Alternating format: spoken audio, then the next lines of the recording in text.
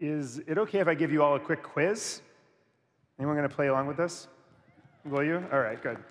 I'm going to say a line from a movie, and then you tell me which franchise it's from.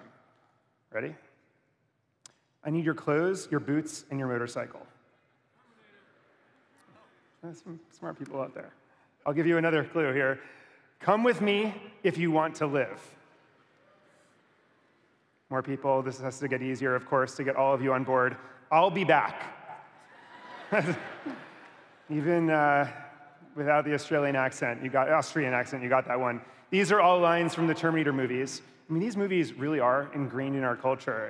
And it was exciting for us at Adobe that the filmmakers behind the newest installment, Terminator Dark Fate, which just opened, decided to lean heavily on Adobe tools to make this movie. So Premiere Pro was their primary editing tool. They used Photoshop and Illustrator to create templates, and then After Effects, Mixamo, and the newest addition to Adobe, the Substance suite of 3D creation tools for the visual effects. But our video applications aren't just for those with blockbuster budgets. No matter what kind of project you're working on, Jason Levine is here to show you how Premiere Pro and Premiere Rush are going to save you time and help you make some pretty magical effects as well. Take it away, Jason. All right. Thank you, Scott. Hello. All right, my friends. Well, the video team has been extremely hard at work over the last year, really optimizing the workflows that you rely on every day. So the 4 features that I'm going to share with you really speak to this idea of making you more productive, and I'm also going to share with you an incredible new way to deploy your content to any screen in any screen size and any aspect ratio with the help of a little Adobe Sensei magic. So I'm going to start here on the HP ZBook, and I'm inside of Premiere Pro with some footage from Terminator Dark Fate. We're going to talk about a feature called Freeform. And quite simply, Freeform puts all of your video front and center and allows you to organize and drag and storyboard any way that you like. You can pick up series of clips and drag them around. As you hover over them, you can see what's inside of those clips. You can set in and out points. If you have a hero shot, like this one of Arnold here, I can go ahead and make this extra large. I can take my clips and I can start organizing them diagonally, vertically, horizontally, however I want to organize, I can do it. I can even take a series of clips and move them off the Freeform canvas, because this is not a fixed view. In fact, when I scroll down, what you'll see is that this is, in fact, a continuous video artboard, laying out all of your content, organized and storyboarded however you like, by scene, by time of day, by color grading status, just however you like it. So once I've got everything ready to go, directly from Freeform now I can select my clips, I can simply build a new sequence right here, hit play, and just like that, my storyboards are now in the timeline, and I'm telling my story. Freeform is storyboarding freedom! But what does that mean? I just made it up, I'm not entirely sure, but I love it. Now, designers. You are all very, very familiar with masking. You heard Terry and Emily talking about masking earlier. Well, of course, in video, we mask as well. The only difference is that we mask over time, right? We mask multiple frames. And in the case of a shot like this was captured on a Mavic Pro drone, 4K, shot in Bali. Love this. We have these beautiful boats in the foreground, but the one right here has a logo that we don't want. We need to obscure that logo. So if I go into my effects controls, you can see that I created a mask here, and it's an opacity mask. I'm going to turn this on, which will flip it black, and I'm going to hit track forward. Now the thing is, tracking in the previous version of Premiere for 3 seconds, 72 frames, would have taken about 40 to 60 seconds to process. But now, with the speed-enhanced masking and tracking engine, it happens in a fraction of the time. Whether you're working in 4K, yes! 6K, yes! 8K, yes! Now, of course, some of this speed could be attributed to the HP ZBook. Hashtag sponsored. But regardless of whatever machine you're on, you will feel that speed performance difference.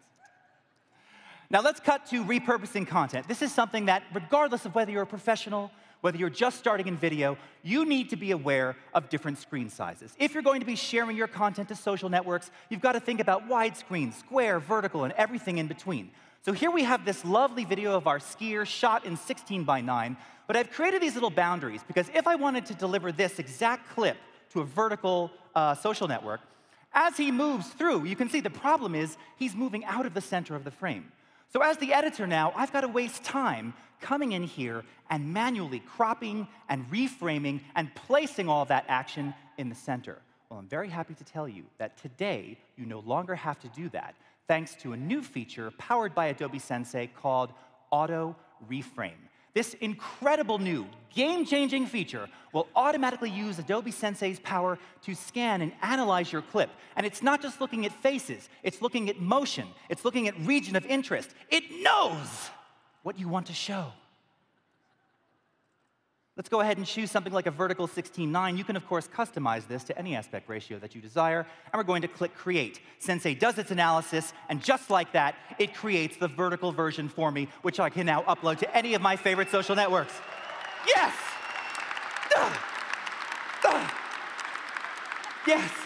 But wait, you know, it is an AI engine after all. I mean, it might not capture everything that you need. You might want to make changes. Now, you're not going to hurt Sensei's feelings. Yet. Am I right, Shantanu? Not yet. So if we go into the effects controls and I click on motion, first of all, you'll see that you have access to all of the keyframes that Sensei used to reframe your video. And as I scroll through this, scrub through it, you can actually see the bounding box showing you all of the motion that it did to keep that action in the center. I don't say game-changing too often. This is game-changing, time-saving, absolutely incredibly productive, and just awesome, and it's called Auto Reframe. Yes. Yes. Okay. Now, of course, I'm not always on the desktop. Sometimes I just want to shoot and share. And the application that I use to shoot and share, of course, is Adobe Premiere Rush. Now, Premiere Rush was launched last year right here at Max. It is our cross-platform, cross-device editing app, and it makes it really easy to shoot right in-app, very, very simply. And then, of course, we give you all the things you need to augment and make your videos social-ready. Things like motion graphics templates, hundreds, thousands of them, in fact, social call-out boxes, all available, and more to download via Adobe Stock. And then, of course, you have color presets, beautiful ways to augment your video with cinematic color, even manual controls. And if you look at these right here, very similar to Lightroom. Yes! And then, of course, not to be forgotten, you have audio, right? You want to balance the audio. You want to remove background noise. You want to reduce echo. Sensei does it all. But the #1 feature that all of our users requested was the need for speed. The ability to speed your clips up or slow them down. So here I have some beautiful butterflies captured by my friends at Via Films. I actually downloaded this clip off of Adobe Stock. And it's beautiful, but I want to make it more dramatic so that you can really see and feel the butterflies fluttering by. So look at how easy this is. I'm going to tap on speed. You have two simple handles, visual handles at the top left and right. You can drag those handles to tell it where you want the speed change to begin. In this case, let's do the entire clip, and we'll take it from 100% down to 20% speed, just like that. You even have the ability to add a ramp to gradually increase or decrease that speed change over time. Let's go ahead and tap away. Let's go ahead and shrink this down. Let's go ahead and wind it to the beginning and play. And just like that, now we have beautiful, slow, dramatic, dreamy, dare I say, lovely butterflies flying by. He really digs butterflies. And now, I'm ready to share. And of course, sharing is incredibly easy in Adobe Premiere Rush. You simply tap Export. And Rush knows. It knows what you want. It knows the settings you want. High quality, best quality for all of my social networks. Yes, you have manual controls if you want to, but you don't need them. Sensei knows. And right from here now, you have the ability to deploy your content, to upload your content to all of your favorite social networks, including a new one that we're announcing an exclusive partnership with today, TikTok.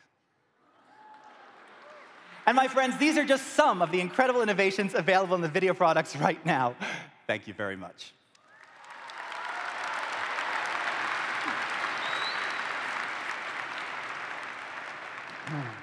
I'll have what he's having. All right, thank you, Jason. We did preview Auto Reframe at IBC, this huge video convention in Amsterdam where it got just a ton of buzz. It's going to save video pros around the world millions of hours of tedious work and give them more time to be creative. So we're really excited about it.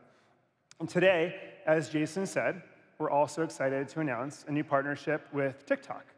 Premiere Rush is now the first app that allows you to share videos directly to TikTok, one of the fastest growing destinations for short-form video. So we're excited about that as well.